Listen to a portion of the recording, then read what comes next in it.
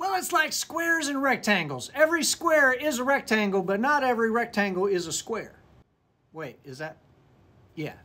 Yeah, so every octaver is a pitch shifter, but not every pitch shifter is an octaver. An octaver is a special kind of pitch shifter that shifts the pitch, it moves them an octave. So here's an electric violin just plugged in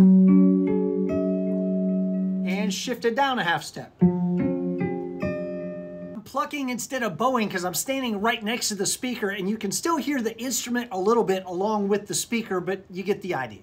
So we can shift any amount that we like. But if the amount we shift is an octave,